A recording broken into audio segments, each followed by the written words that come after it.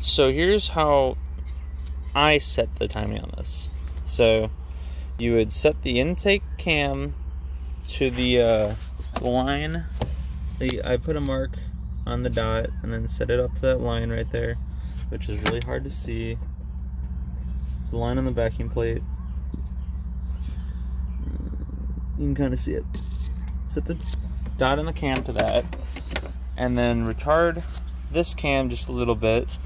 Put a adjustable wrench on this cam right here, and then loop it on to both the cams.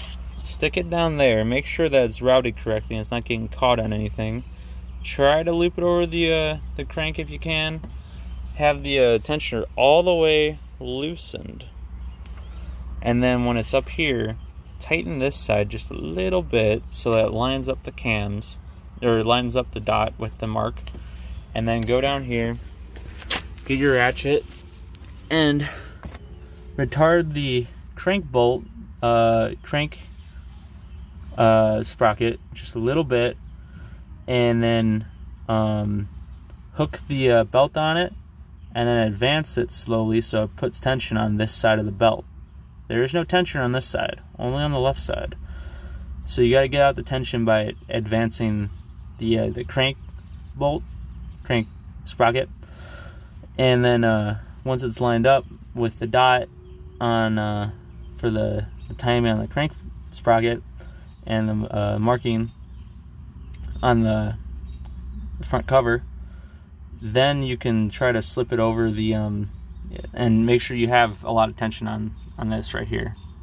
Then you can try to slip it over the tensioner, and then once you get over the tensioner, you can loosen that nut with the little rod coming out of it, and it should shoot right back into place.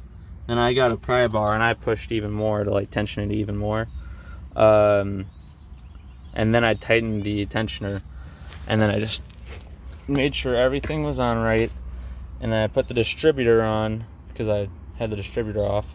Make sure that it's lined up. Also, these, I marked my distributor like this because the firing order's 1342.